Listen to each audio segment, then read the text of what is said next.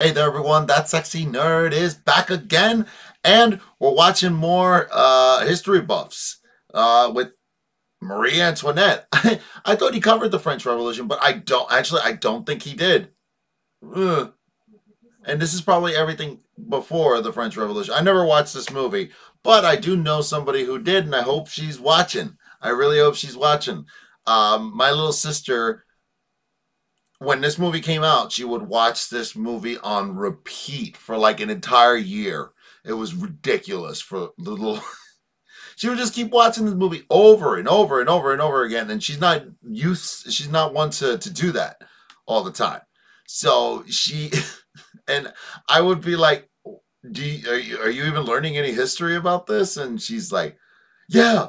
And especially because they chopped her husband's head off, and I'm like, "Yeah, French Revolution," but like, seriously, all it looked like was this girl being a Barbie doll, like trying to be all like, yeah, money, funny, fame, and all these dresses. And honestly, I didn't get that there was such a historical significance to that because I didn't know they call her Madame Deficit. So it was so interesting, and I honestly wish I did watch the movie. I don't think it's accurate, but I'm gonna try and keep it together. But my sister's probably gonna be like, "I'll kill you." Yeah, you don't want to mess with her at all. But anyway, I don't want to talk about it anymore. So let's just get into the video. And remember, please smash that like button if you want to see more sexy and nerdy content, and subscribe if you think I deserve it.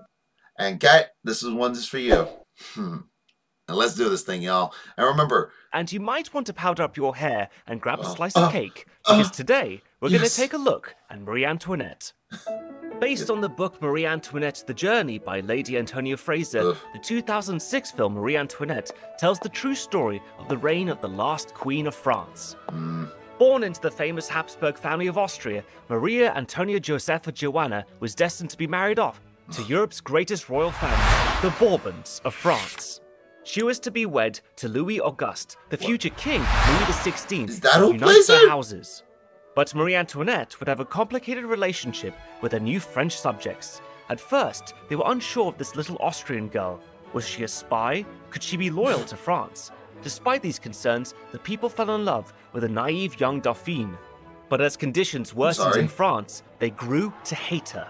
Ooh. As an outsider, Marie Antoinette became a symbol for all of France's problems, like social inequality and an economy in shambles. Oh boy, we can identify right now that whenever something goes wrong, they always blame maybe the source, but not the main source of their problems. Republicans. And as these tensions climbed, so did the people's hatred of their queen. But how much was Marie Antoinette really to blame? Did her lifestyle bankrupt France? Did she truly contribute to the decline of the French monarchy? Or was she just a scapegoat? Well, join me as we take a look at Sofia Coppola's Marie Antoinette, and I will reveal which parts are made up and which parts are true. And considering the movie was based on the book, a lot of the real history had to be condensed for the big screen. So I'll try to fill in the gaps and give you a sense of her life, and reveal how she turned from a beloved young Dauphine to a hated queen in just 19 years living at Versailles. This is Marie Antoinette. OMG.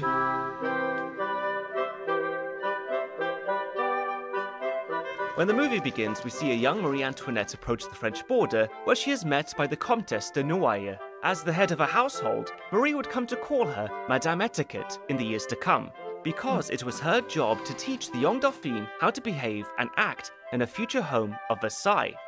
We then see Marie embrace the Comtesse de Noailles, and, as accurately depicted, the Comtesse was shocked by this move, as this conduct broke the very rigid etiquette expected of Versailles royals. We also meet the Comte de Mercy Argenteau, an Austrian diplomat who travelled with Marie Antoinette to France to serve as her advisor.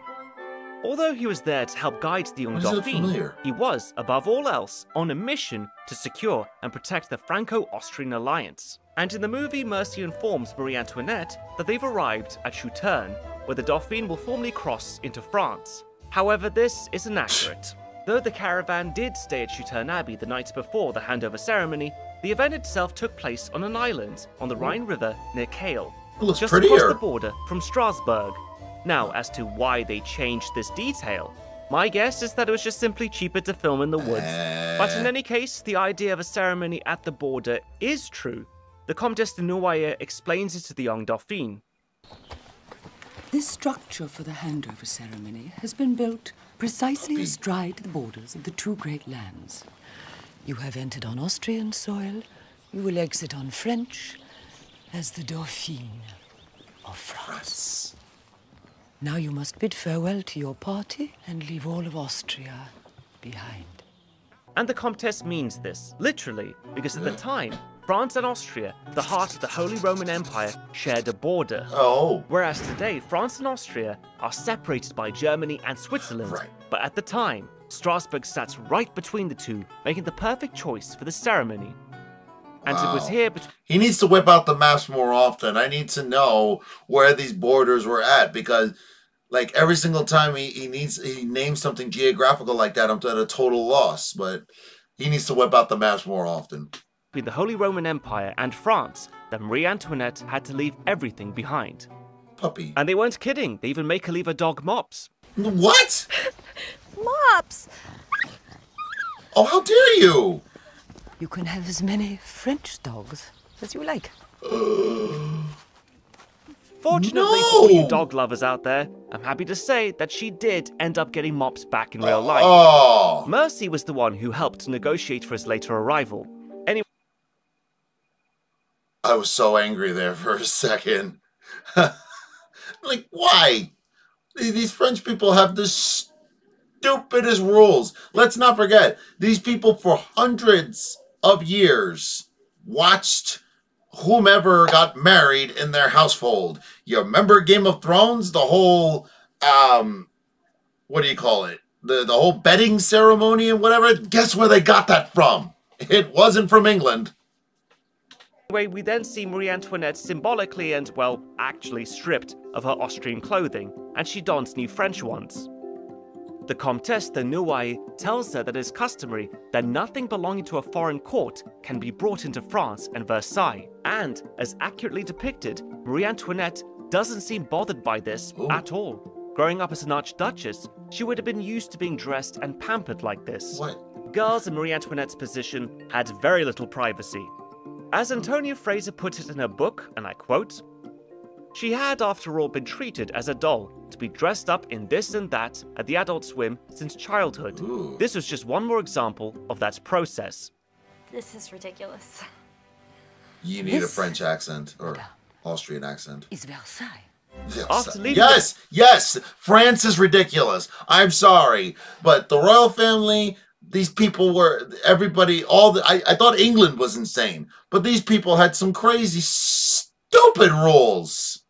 Like, why? Hence, she travels to meet her husband, Louis Auguste. She also meets the King of France, Louis XV, and a bunch of other family members like the King's daughters and her new aunts. This is all pretty much on point, even down to some of the more memorable lines, like when she greets the man who helped make the marriage happen, the Duc de Choiseul. Uh-oh. I shall never forget that you were responsible for my happiness. And that of France. This was a well-documented exchange, so it's nice to see the movie get it right. Really? This film does a pretty good job with famous quotes, and takes care to include a lot of small details like this. As the Dauphine approaches her new grand... I'm already very impressed by this movie. I'm honestly shocked. I don't know. I don't know. Maybe wow. Maybe it just makes me look different as a person because, man, I just judged this movie for being another girly girl movie, but I didn't know anything about the history. I heard about it in school, but I'm telling you, I have learned more about history and anything from YouTube, more than I have in any of my high school classes, at least. In college, yeah, I learned some things, but never could retain this stuff. Here, I can retain it all the time. Father and King, we hear the King's daughters, her new aunts, already gossiping about her. Here comes the Austrian. I know him. Oh, that's Rip Torn. I hope you like apple strudel. Oh, what? Molly Shannon? And this nasty little move was unfortunately commonplace at first sight.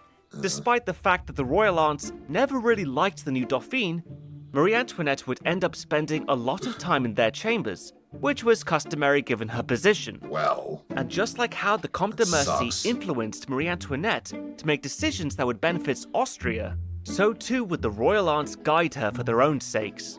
When Marie Antoinette arrives at Compiègne, she first meets with a very charming King Louis XV. But when she meets her husband, Louis Auguste, he is much less so. Yes. In fact, this first glimpse of him highlights some of the hallmark personality traits of Louis Auguste, the future King Louis XVI of France. Quiet, shy, and frankly, a bit dull. By the way, a small nitpick here, but the real Louis Auguste was a much larger fellow. Yes, I mean, fat. the actor Jason Schwartzman does a fine job of portraying the Dauphin. That's his name, Jason Schwartz from that show, Ridiculous. And he's a good actor. He's just really good at being his own special kind of crazy. Yeah. And standoffishness, but he doesn't quite capture his physical size. Louis Auguste was described as being quite fat, and only grew fatter over time. Apparently, a Bourbon family trait. Louis Auguste also kept a hunting journal where he'd write down important events in his life. By the time he met his wife in person, he had already kept this journal for 4 years. But what did he write on the day he met his wife, Nothing. the lovely and fair Marie Antoinette, for the first time? Meeting with Madame la Dauphine. How romantic. From this chilly reception, Marie Antoinette heads to her new home, blissfully unaware of the complexities of Versailles court life ahead of her. Speaking of navigating unfamiliar situations, I want to introduce today's sponsor. The relationship between Marie Antoinette and her husband started off cold, and remained that way for years. Famously, on the night of their marriage ceremony, they never consummated, and rumours quickly spread throughout Versailles the next day. Apparently, nothing happened, Your Majesty. Nothing. Nothing. No, Rip Torn. Nothing. Nothing. Nothing. Oh dear. Now, though Louis Auguste was initially not interested in his marriage, he did have 3 other passions: history, hunting, and locksmithing. We see the latter 2 in the movie. He often goes on hunts with other members of the court, and he briefly discusses locksmithing with Marie Antoinette. You know, I love how everybody's like, ooh, hunting is such a manly thing. But it just seems like every single time one of these kings has a hunting fetish or anything, he's definitely not banging his wife. What is the correlation? Is it just as satisfying? Ugh. So, I've heard you make keys as a hobby? Also, they're fat. Yes. Oh. And you enjoy making keys? Obviously. There was very little privacy in the day-to-day lives of the newlywed royals. That's probably in fact, why. it took 7 years before they finally consummated their marriage. 7 The years? big question, of course, is why? Was it because he wasn't interested in her? Well, throughout the movie, we see Louis turn from her in bed, sometimes apologizing, sometimes coming up with excuses. It gets to a point where King Louis XV, 3 years after their wedding, calls in a doctor to check if the Dauphin is even capable of producing a child. But the doctor reported that there was no physical reasons why the couple couldn't do the deed. This is so funny. I enjoy this show called Serpent Queen. Watch it. Check it out. It's on Stars. It is fantastic. Especially if you guys love history or just people stabbing in the back. Honestly, it's... what's the term? It's bootleg Game of Thrones. And I mean that in the best possible way. I do. I mean that in the best possible way. No dragons, basically, and no magic. That's, well, yeah, actually there is magic, but whatever. So why was there so much interest in the relationship between this young couple? Well, for one, if the couple had a boy, he'd one day become the Dauphin of France. For a long time after Marie Antoinette and Louis Auguste got married, there was no next generation of Bourbon boys to become future heirs to the throne. But the pressure didn't just come from the French side. The Empress, Maria Theresa, was also keen to see an Austrian grandchild born into the French monarchy. In the movie, we see several moments where the Empress writes to her daughter, and these words are taken from the actual letters between the mother and daughter. No! And some of these letters were, what's the nicest way of saying this? Direct. Dearest Antoinette, oh, no. It is clear that the heart of your problems in your new home is your inability to inspire sexual passion in your husband. There is no reason a girl with so many charms as you should be in this situation. It's not her fault. Remember, you represent the future, and nothing is certain about your place there until the final physical act to crown the Franco-Austrian alliance is performed. It's not her fault, literally, because what is she gonna do? Get a guy who's not interested in her to bang her? Yeah. Guess how that goes the other way around. Meanwhile, as Marie Antoinette tries and fails to get the attention of her shy husband, she gets used to life at Versailles. We see this happen gradually throughout the movie as she adopts French fashions and pleasures. But if we're going to talk about fashion, we've got to talk about the hair and the rouge. Yeah, there it is. Now, although Marie Antoinette is today synonymous with those big, coiffed hairstyles from this period, the practice was already commonplace at Versailles before she arrived. In fact, by 1770, when she first came to France, one wouldn't come to court without heavily powdered hair or at least a wig. These wigs, called perruques, became popular in France with King Louis XIV. Though they existed before as a way of covering up baldness, especially baldness caused by syphilis outbreaks that plagued early modern Europe, they became stylish when the Sun King himself started wearing them. Not only were they fashionable, but practical, especially since head lice are much more easily removed from a wig than your own hair. So not only do we see everyone wearing these powdered wigs at court, but they get bigger over time. I mean, look at the size of this hairdo.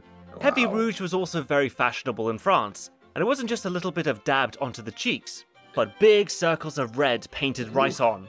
The idea was the more rouge on your cheek, the more your eyes stand out. By 1780, around 2 million pots of rouge were used each year by French women. When Marie first arrived, she was kind towards everyone. After all, she was new to Versailles and didn't know the social hierarchy.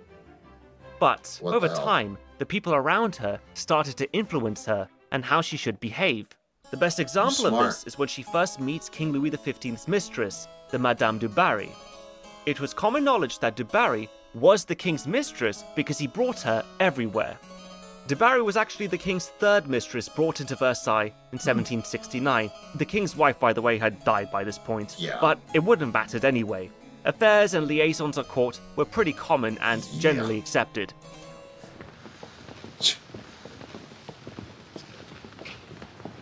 What? Hey, rude. That was unnecessary. Just like we see in the movie, the real Marie Antoinette did not get on with du Barry. But the question is, if the Dauphin was adjusting to life at Versailles, why should she be so against this one aspect of it? Or does she have a personal grudge with du Barry? Now, there are several reasons for Marie Antoinette's feelings towards the Madame du Barry, but the bulk of it lies with her royal aunts.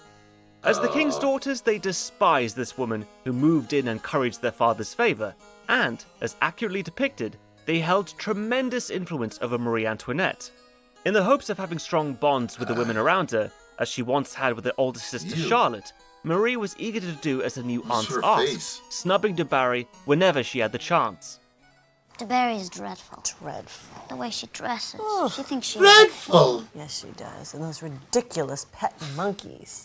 Where does she come from? From every bed in Paris. And I don't want to say this, but I don't think that she has greeted you with respect. That's just my opinion. No. A little later in the movie, we see du Barry come up to speak with Marie Antoinette. Now, court etiquette and social hierarchy dictated that du Barry cannot speak with the Dauphin first. Marie would have to initiate conversation. Though it's clear that Marie Antoinette knew she had to speak with du Barry first, she instead looks at her aunt's shoes and starts a side conversation with him about fashion. Du Barry takes the hint and leaves the room. The aunts are pleased that Marie Antoinette snubbed their father's mistress, and the Dauphin is just happy that someone is happy with her. However, Mercy, her advisor, strongly discourages Marie behaving this way. Snubbing the king's favourite is publicly criticising the king's behaviour. That is true. All you need do is say a few words to her. Because of rank, she is not allowed to speak to you first. Well, I certainly have nothing to say to her. And why should I approve of his cavorting with a harlot? Your Royal Highness. Well, that's what she is. Everyone knows that she's from a brothel and that title was bought for her. Your mother and I are very concerned. Du Barry has been complaining to the king that you will not address her, and you cannot afford to fall out of favour with the king. especially as your marriage not exactly on solid ground. Oof. Now you might think something as trivial as this must surely be the stuff of Hollywood fiction. No. But no, this little tiff between them and how it played out is absolutely true. Like, you know how petty teenage girls or girls in general are? Of course this shit is real. Like, and it would really mess up court etiquette and actually have consequences. Of course it would. The pettiest, stupidest, and it's not even just reserved to women. Some of the pettiest, stupidest things were the, like, you know, started big wars and whatever. Like, let's not forget the pig war that the United States and England nearly went to war over the shooting of a pig. At the behest of Mercy, her advisor, Marie begrudgingly makes a small gesture towards Du Barry. She says one quick line to her about the amount of people in Versailles, then walks away. Apparently, that was enough to publicly recognize Du Barry, gain the king's favor, and play court politics. But to go back to that last line from Mercy about her marriage being on shaky ground, that is really the crux of all of this. Marie Antoinette is in a new place with a shy husband who won't give her children. She's facing pressure from her mother, the Empress, to control affairs in court in favor of Austria. 7 years. 7 years you go without none. And the only close friends she has are the Princess de Lamballe and the Duchess of Polignac. And it didn't help that Louis's younger brother had a child first, beginning the next generation of French kings. Which only makes it more scandalous that Marie and Louis still haven't consummated their marriage.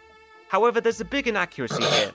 The film shows the Comte and Comtesse de Provence having a child. The Comte de Provence, by the way, is Louis Auguste's younger brother, Louis Stanislas. Yeah, I know it's confusing trying to remember which Louis is which, just bear with me. Anyway, there's, like, the entirety of the French line is full of nothing but Louis, and it wasn't just the Bourbons. Louis was a name. There's a reason why there's 16 Louis, like, or something like that, man. It's crazy. In reality, it wasn't the Comte and Comtesse de Provence who had this child, but Louis's youngest brother, Charles Philippe, and his wife, the Comte and Comtesse d'Artois. As to why they made this change, I haven't got a clue, because both of Louis's brothers are in the movie. In any case, Marie Antoinette's nephew's arrival only increases the pressure to produce an heir of her own. And, as accurately depicted in the movie, to escape all this tension, Marie Antoinette turned to excessive shopping and gambling to help battle the loneliness and isolation. For Marie Antoinette, deeply unhappy in her loveless marriage to a seemingly disinterested husband, these were ways of escaping reality. As the Dauphine, she could have anything she wanted, so she started to spend. I need to point out, though, that the Duchess de Polignac didn't come to Versailles and become close friends with Marie Antoinette until after she was queen. So while they did all party together, it wasn't until much later on. Another outlet was the opera. Not only did Marie Antoinette support and visit the opera throughout her time in France, both in Paris and at Versailles, but just like we see in the movie, she even sang in the opera once she became queen. Really? She also blew off steam by, of course, partying. There's a scene where the Duchess de Polignac suggests they go to a masked ball. The group sneaks away to have some fun, and it's here that Marie Antoinette meets the man who later became her alleged lover, Count Axel von Fersen of Sweden. But the real affair, if it even happened, didn't begin until much later on. There's still debate on whether or not they had a physical affair, but what is undeniable is that the two became very close. Now, in the movie, when the group returns home... It's not the guy from You, is it? I think that was the guy from You. From the ball, they learn that King Louis XV is sick. In reality, this didn't happen on the same night. The masked ball was on January 30th, 1774, whereas the king didn't fall ill until April 1774. And while I'm on the subject, the film doesn't portray the passage of time very well. I understand that it's hard to fit 19 years of Marie Antoinette's life at Versailles into a 2-hour movie, but there's no way to judge how quickly time passes. Sure, you could see grey hairs appear on the men after a while, but without knowing the actual history beforehand, the audience would have no context for when these events happened in real life. By May 3rd, 1774, it was clear that the king had smallpox, but what we don't see in the movie is that during this time, Louis Auguste had to be quarantined. You see, Marie Antoinette was given a smallpox variolation when she was a small child, so she contracted and recovered from a very mild form of the disease. But Louis Auguste was never exposed to smallpox, so he was at risk of getting sick. Both he and Marie Antoinette quarantined for 6 months away from Versailles. Knowing that he was dying, the king had to put his affairs in order before he passed. The biggest issue was du Barry, his mistress. To preserve his spiritual afterlife, he needed to fully repent for all his sins. And for the French, this also meant banishing mistresses. We see this happen in the movie too. Du Barry's sent away, and Marie Antoinette never needs to properly reconcile with her. King Louis XV died a week later on May the 10th, 1774. 19-year-old Louis Auguste and 18-year-old Marie Antoinette were now the king and queen of France.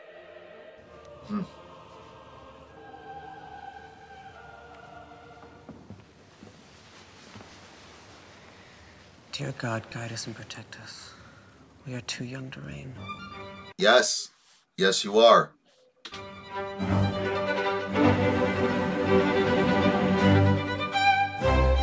In the beginning, things didn't change too much for Marie Antoinette. Sure, she was queen now, but her life was still filled with parties and luxury.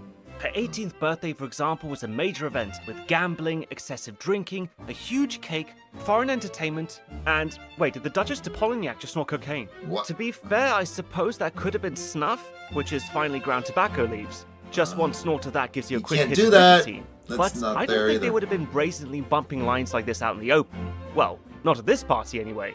Thing is, unlike in the movie's timeline, King Louis XV was still alive at this point and had long since banned snuff from Versailles, and Marie Antoinette turned 18 6 months before King Louis XV's death, so it would have been prudent for her guests to snub the snuff rules just yet. But back to what I was saying. The parties, the masked ball, the gambling, much of it were Marie Antoinette's efforts to mask her isolation and loneliness, albeit expensive efforts.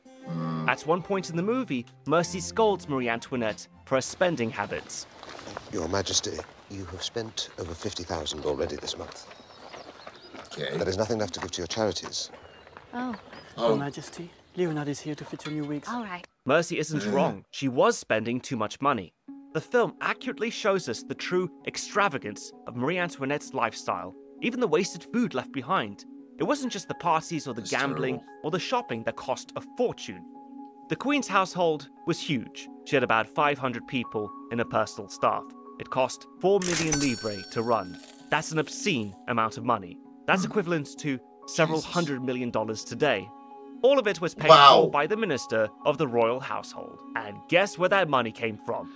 The common people, yep. The nobility and the clergy in pre-revolutionary France were largely exempt from paying taxes. So this lavish lifestyle that just like today, the rich are exempt from paying taxes. Thanks, Republicans. Everyone at Versailles led, all of it bought and paid for by France's taxes on the commoners. And don't even get me started on the coronation. The new king and queen spent exorbitant amounts on it, despite the Controller General of Finance at the time advising them against it. France's economy was in shambles after the 7 Years' War. There was a 22 million livre deficit, with a projected 78 million more to come. And it didn't help that there was a bad grain harvest in 1774, which led to bread shortages. It was in very poor taste to spend so much money on the coronation when their people were starving. Things got so bad that the Flour War broke out the same year, a general protest over the lack of food and the terrible economy. By the way, you know how loads of people attribute that famous line, "Let them eat cake," to Marie Antoinette? And when they went to the Queen to tell her her subjects had no bread, do you know what she said? Let them eat cake. Oof. That's such nonsense. I would never say that. She's right. There's no evidence she ever said that. In fact, this was a line attributed to lots of royal women throughout history. One example is Marie Theresa of Spain, the wife of King Louis XIV. And her mother. Allegedly, Marie Theresa said, "Let the people eat la croûte de pâté," or the crust of the pâté, in response to the French people starving during her time. But if Marie Antoinette did say her famous line, Antonia Fraser, the author of the book this movie's based on, believes it would have been here during the Flower War. Really? Regardless of whether she said it or not, the reason it still resonates with people today is because it's the perfect metaphor of the indifference and ignorance by the elite towards the poor and hungry. I figured that she had actually said that. I don't know. I guess I went off of oversimplified, but I thought that she said it after, like after they had stormed the Bastille and everything, and they were trying to figure everything out in the middle of that. But in any case, the spending at Versailles really was that bad, and it made the economy even worse. The 4 million livres was just Marie Antoinette's household. The king's was even bigger. And then you also need to factor in all the other royals living there too. Louis's aunts, his younger brothers, their wives, and his new nephew. There were a lot of people living at Versailles. See, anger, this kind of anger never has any sense. All she was really was a scapegoat. It's true. I mean, yeah, she spent a lot, but look at all these other retards that have to live with her.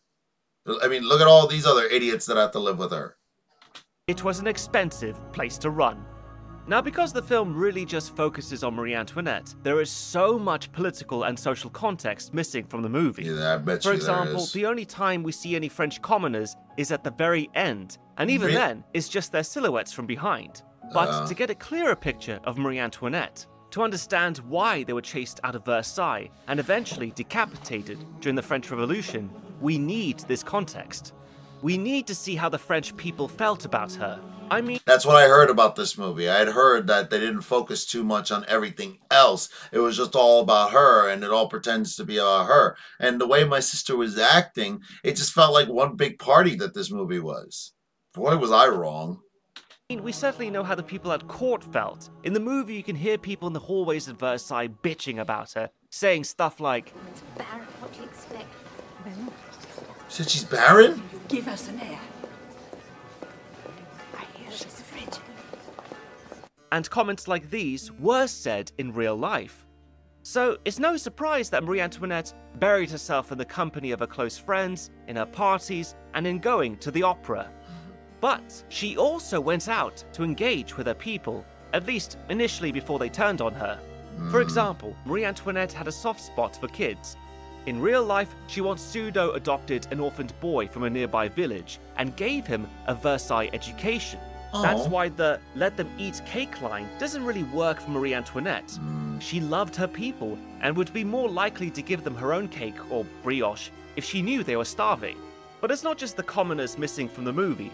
Politics and some conflicts are barely mentioned, and some really important events are just completely left out. Like the diamond necklace affair of 1784, which worsened Marie Antoinette's public image. In one scene, we see King Louis XVI at a council meeting to discuss what to do about the American Revolution. Louis was notoriously indecisive as king. His finance minister, who at this time was Jacques Necker, encouraged him to support the Americans. The Americans are asking for help in their revolution. Well, I can't exactly see assisting those who are rejecting their sovereign. But it would make a strong statement to England. Well, can our finances take the strain? No, taxes will be raised slightly. I recommend we help our American brothers. Slightly. And show the rest of Europe our strength. All right, then. Send funds to America. The general gist of the scene here is accurate. The French did lend money and troops to support the American Revolution. Although it would be expensive, the French wanted to take this opportunity to hurt their main enemy at the time, the British. But the whole situation was much more complex than the movie makes it seem. First, there were a lot of different finance ministers that came and went based on court politics and public opinion. Acting as if a decision like this takes like 5 freaking minutes. That would have at least taken like two hours, maybe. Right before Jacques Necker was a man named Anne Robert Jacques Turgot. He was the one who recommended the new king and queen not spend so much on their coronation. He also believed that the French should not help the Americans, as the economy was already in shambles after the 7 Years' War. See where I'm going with this? Turgot was then dismissed in May 1776, and Jacques Necker was brought on board. and he took out foreign loans to help support the American Revolution, only worsening France's economic situation in the long run. Meanwhile, during all this stuff we don't see, the king and queen are spending even more money tricking out the gardens of Versailles, particularly with the Petit Trianon. Marie Antoinette longed for a place where she could rebuild the gardens of her childhood manors, so her husband gifted her the Petit Trianon, a palace originally commissioned by Louis XV. It was here that Marie Antoinette spent a good chunk of her time, away from the main palace of Versailles. I get it. And away from the reminders that her husband had still not consummated their marriage. And on that topic, the people were growing restless. It was odd that 7 years into the marriage, the king and queen had still not produced an heir. But as accurately depicted in the movie, that all changed after Emperor Joseph II, Marie Antoinette's older brother, visited the king and coached him how to perform step by step. So, I thought we... Oh no. And, you know, you had to have the elephant trunk grabbing him while saying that, right? The most phallic animal. Jesus. could have a little talk about the marriage bed. Oh no. Axeman, please don't take advice from him. Good. Advice from him. What goes on exactly? Is that a sword? I don't know. It's like, I understand you have a certain passion for locks. Yes. Well, no. Sometimes when a key doesn't quite fit. Trust me, guys, as awkward as this sounds, I promise you, the truth is more cringy than fiction. Oh no! In a letter to his brother Leopold, Emperor Joseph described when Louis confided in him of when he tried to have sex with Marie, and I quote, "The French king had well-conditioned strong erections and introduced his member, stayed there for 2 minutes without moving, withdrew without ejaculation, and then still erect, wished his wife good evening. He should be whipped like a donkey to make him discharge in anger." Oh my god. Oh my god, and this is real. This is real life, man. Why? You can't. Why? What is it about royalty that they're just the weirdest people? All of them. Why? Yeah, exactly. In any case, on August 30th, 1777, the most awkward couple in history had finally done the deed. It's about damn time. Even she wants to get laid. In April of 1778, Marie Antoinette was pregnant. Later that year, on December 19, 1778, the king and queen had their first child, a girl named Maria Theresa Charlotte, a nod to her powerful mother and her sister Teresa. and childhood best friend. Marie Antoinette had finally become a mother. Now, a lot of details in this scene are pretty accurate. For example, there were that many people there to witness the birth. It's also true that Marie Antoinette fell unconscious from the lack of air, and they had to open the window to wake her back up. And when they discovered the first child is a girl, Marie Antoinette says this in the movie. Poor little girl. You are not what was desired, but you are no less dear to me. Okay. A boy would be the son of France, but you, Marie-Therese, shall be mine. It's not word for word what she said in real life, which was again very well documented, but it's close enough and captures the sentiment. The young child was given the nickname Madame Royale. Becoming a mother marked a significant change in her life, which we could see visually and accurately portrayed in the movie. Gone are the party scenes, the excess, the drinking and the gambling. Instead, we see Marie Antoinette change her style completely. She dresses in simple white linens, spends time with her daughter outside the gardens of the Petit Trianon, and tries to return to a simpler life in nature. Now, just a few things here. Once again, the passage of time is confusing. We jump from the newborn Madame Royale to a little girl of around 2 or 3 years old in about 3 minutes of screen time. And again, I know they're trying to present 19 years of Marie Antoinette's life in just under 2 hours, and some things need to be sped up. But if the film perhaps explained what year it was with some on-screen titles, then that could have provided some much-needed context. It's also in this phase of her life that we see Marie Antoinette reacquaint herself with the Swedish Count von Fersen, who's just come home from fighting with the Americans. But again, the timing of this is wrong. To show you what I mean, when King Louis XVI visits his wife at the Petit Trianon, he says this. Come home. We're having a ball for the soldiers who fought in America. So this would have been when the French troops returned from fighting around 1783. And it was in 1783, at least in real life, when Fersen and the Queen spent the summer together, probably having an affair, but at the very minimum, enjoying each other's company. The problem is that the movie shows this happening way too early, because at the time Fersen was away fighting in the American War of Independence, two big events happened. First, the Empress Marie Theresa of Austria died in 1780, and second, the Queen had her second child in October of 1781, a boy, Louis Joseph, the new Dauphin of France. The film puts these events after Fersen returns from America, and leaves again, which is inaccurate. When Fersen leaves Marie Antoinette after their summer together, he goes off to serve Gustavus III of Sweden for a year before returning to Versailles. He then stays with the royal family until finally fleeing the French Revolution in 1791. Basically, the movie just conflates all these events together to build this narrative of Marie falling in love and having a liaison, despite being against them when she first arrived, as evidenced by how she treated Madame de Barry. He amuses her and she likes to be amused. There's nothing unregal in that, Monsieur. Hey, Tom Hardy? Now, while all of this... What did she say? There's nothing unregal in that, Monsieur. Now, while all of this is going here. on, we do get little hints of the worsening political situation in Paris, where the people are starving. We see Louis meet with his finance minister and various other councillors, who basically tell him this. Problem of the debt is grave, Your Majesty. People of France are hungry. Sending troops to America is costing more than what we estimated. But we can't let England win. We must show our strength. We will continue aid to the Americans. Now, the timing of this conversation doesn't make sense, but it was a genuine concern. Supporting the Americans was putting France into further debt. It's scenes like these that serve to remind us about what was really going on behind the scenes. Because in the movie, we never get to actually see the state of France's decline. The starvation, the desperation, the riots, all of that happens off screen. To be fair, though, this is a depiction of the royals' point of view of the whole thing.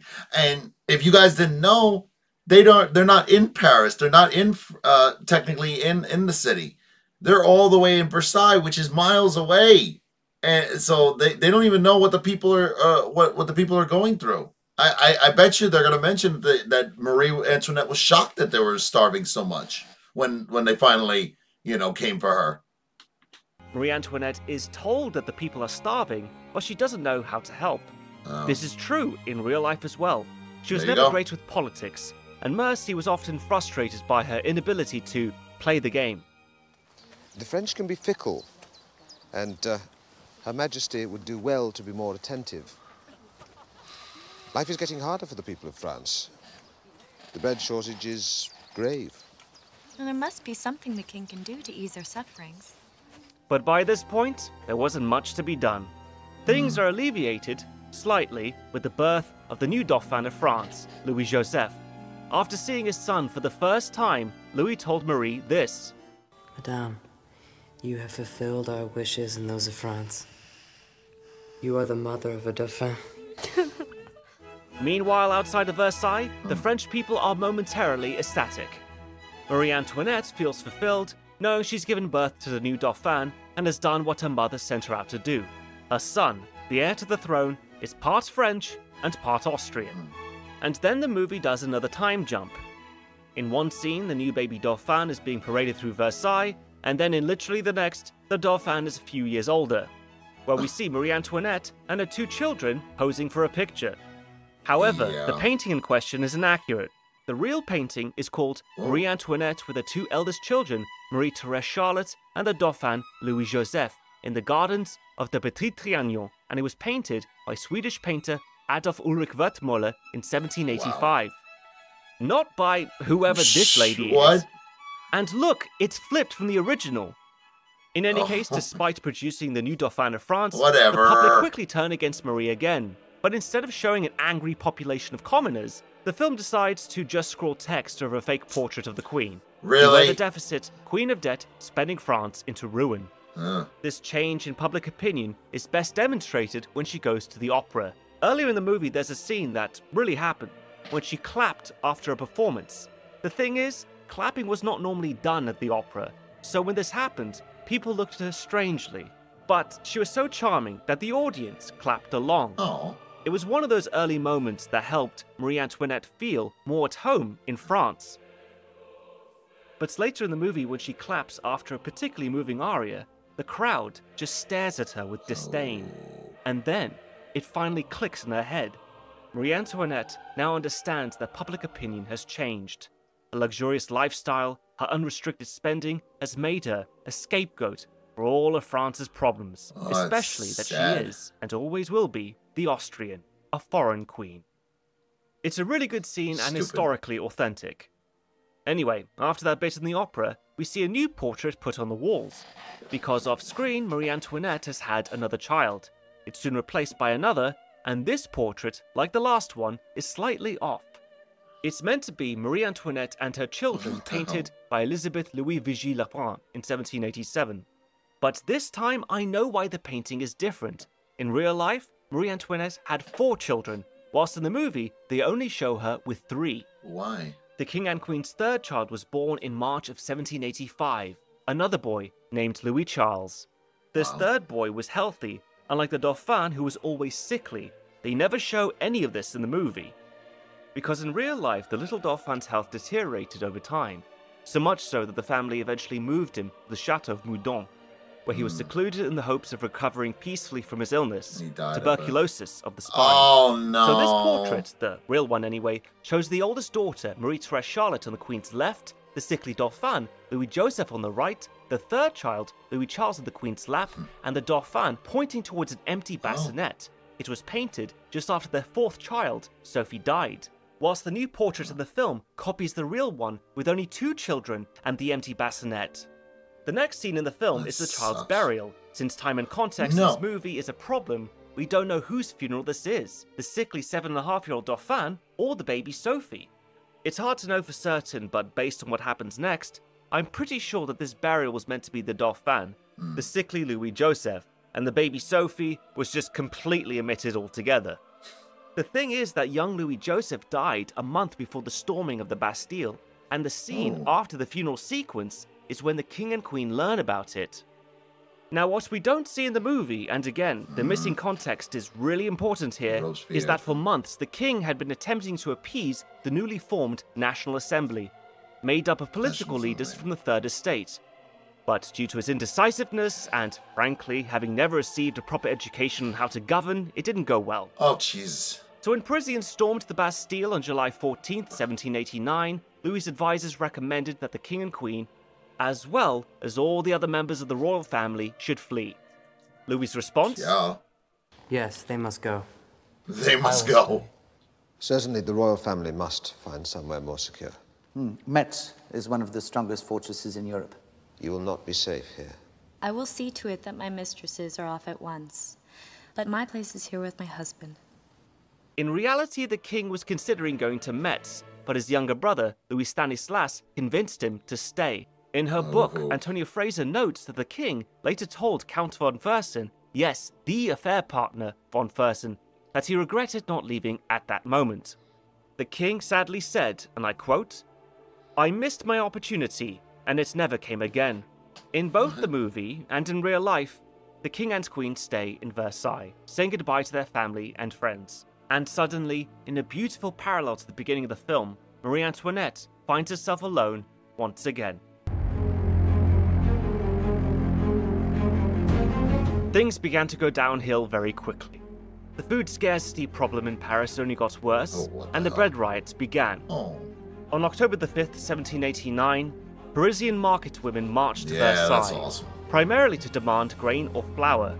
but secondarily to urge the king to relinquish some of his powers in favor of the new Declaration of the Rights of Man and of the Citizen, drafted by the National Assembly.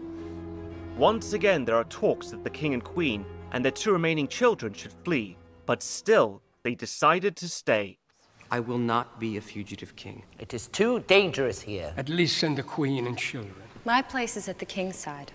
Just take notice of how the queen looks here, compared to the Very height of her small. party years.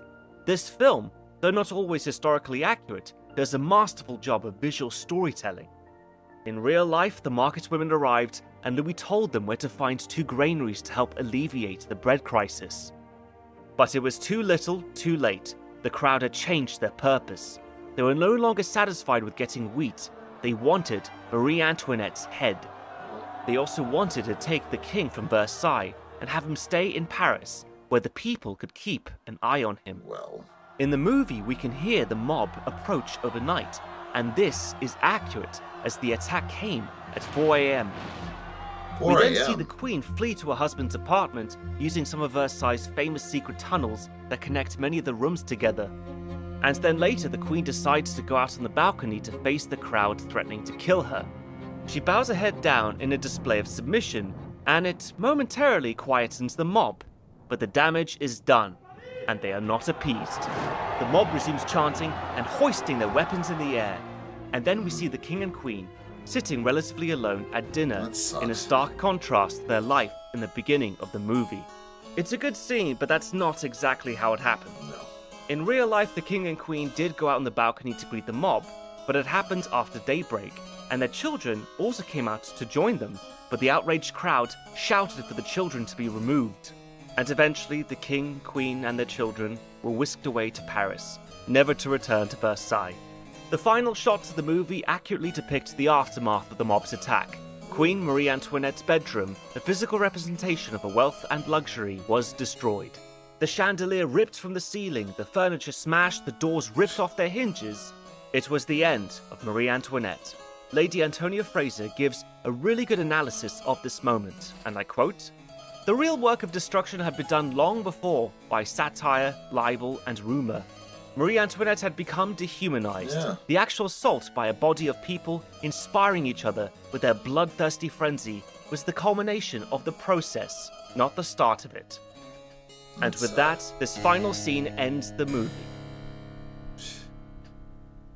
Wow. King Louis XVI was charged with treason and executed by guillotine on January 21st, 1793. Marie Antoinette was charged with depleting the national treasury, conspiracy against the state, and high treason. She was executed by guillotine on October 16th, 1793. Their surviving son, the Dauphin, technically served as King Louis XVII after his father's execution in early 1793. But since France was controlled by the National Assembly and run as a republic, he never actually ruled. He was kept imprisoned and eventually died from illness in June of 1795. The eldest daughter, Marie-Thérèse Charlotte, is the only one who survived the French Revolution. Now Marie Antoinette's story is over, let's finish things off with my impressions of the movie itself.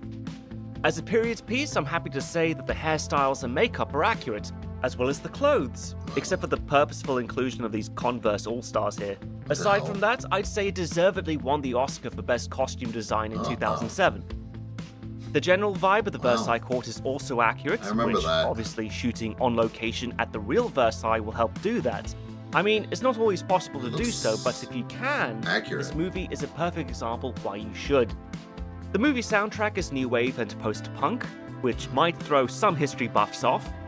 For me though, I don't particularly mind, it's all down to personal preference, and it helps Sofia Coppola's work stand out. Sofia Coppola? Her choice to use teenage anthems like Bow Wow's I Want Candy, and moody tracks like The Cure's All Cats Are Grey and Plainsong helped break down this 18th century history and makes it relatable to a modern audience. I don't know what it is, but the Serpent Queen does actually something similar, especially in season 2. As a matter of fact, a lot of the people that I watched it with were complaining about the music in there, and I'm like, it perfectly sets the scene though.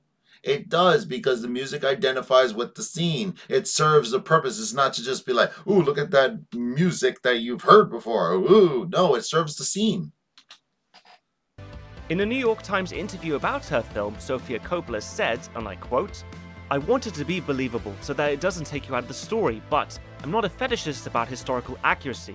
I'm just making it my thing." And that is definitely true. Though some lines and quotes are taken directly from their original sources like letters and journal entries, others are changed or completely made up. There are times when we get historically accurate scenes like Marie Antoinette at the opera or the border crossing ceremony, but then there are the wrong portraits and a missing child. We also need to take into account all of the timeline issues with events happening out of order. Though this movie tries to strike a balance, it sacrifices some history for the sake of aesthetics. Some history buffs may not appreciate the changes to Marie Antoinette's story, but what matters to me more is what's missing. In a movie about her life, it's strange that there's very little shown about her relationship with the common people. It's not as if she never spoke to any. In fact, she was considered very accessible to and caring of her French subjects. And to barely mention all of the political intrigue surrounding her life, which ultimately led to her death, feels like a missed opportunity. But as Sofia Coppola told Vogue in an interview, she felt compelled to interpret Marie Antoinette's life in a way that felt girly and youthful, not academic or overly historical. She was, and I quote, "less interested in the political side of history, just like Marie was, so I tried to put in the least amount of politics as possible. It was really fun to take social dynamics from history and interpret them in a way that felt relatable." And there you have it. Although the subject of the film was Marie Antoinette, it wasn't meant to be a historical film about a political figure. It was a film about a teenage girl, but one set in pre-revolutionary Versailles. That's what I was thinking. That's exactly the impression that I had, and I thought it wasn't going to be like that for me. But it's still pretty interesting nonetheless. There is still politics in there. It's just more gossip politicking and whatever. And trust me, that's more relatable today than it was back then. Well, that about wraps it up. Yeah, I enjoyed that a hell of a lot more than I thought I would. But again, I did have a feeling that it was going to be something like that. Yeah, I might actually watch the movie now. But again, and it reminds me of Serpent Queen a little bit, just a little bit. It's Serpent Queen light, I guess now. If you guys enjoyed that show, let me know in the comments because I love that show. And yeah, let me know. Did you guys like this movie? Did you guys feel the same way as I did? I know most of you guys are guys, so let me know in the comments. If any of you are girls and you like that, let me know. And please smash that like button if you want to see more sexy and nerdy content, and subscribe because I deserve it. And remember, sign up for my Patreon for all my latest reactions to all my latest videos. And I'll see you on the next episode.